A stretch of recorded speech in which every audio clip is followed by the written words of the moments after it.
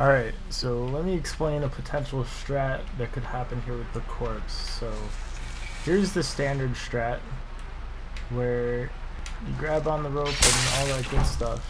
But let me point out something real quick about here. Note how when I jump off of here, when I pick this bear trap, in order to get up on here, there's no way to like grab cancel or anything to get up there.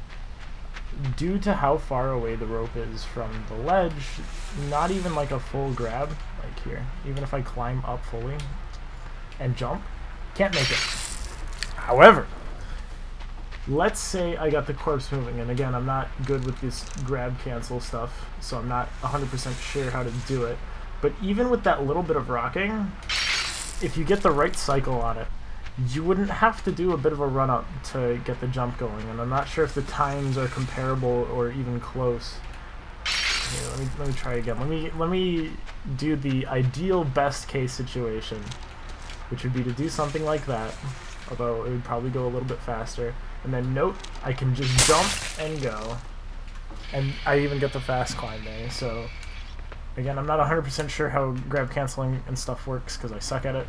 But just a potential strat to keep in mind and potentially test out for the future.